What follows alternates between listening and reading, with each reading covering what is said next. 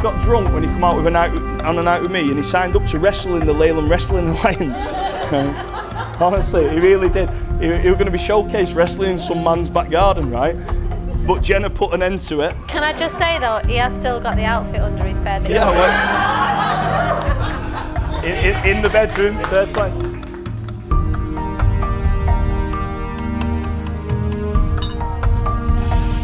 There is a gentleman in this room who is the nicest, most lovely gentleman you could ever meet. Most generous. My dad.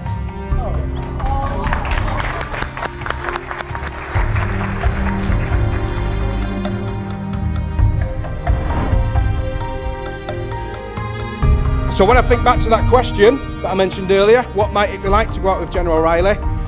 However good I might have guessed it could have been, I would never have got close. I'm blown away by how gorgeous she looks today. I think you'll all agree that she makes an absolutely stunning bride.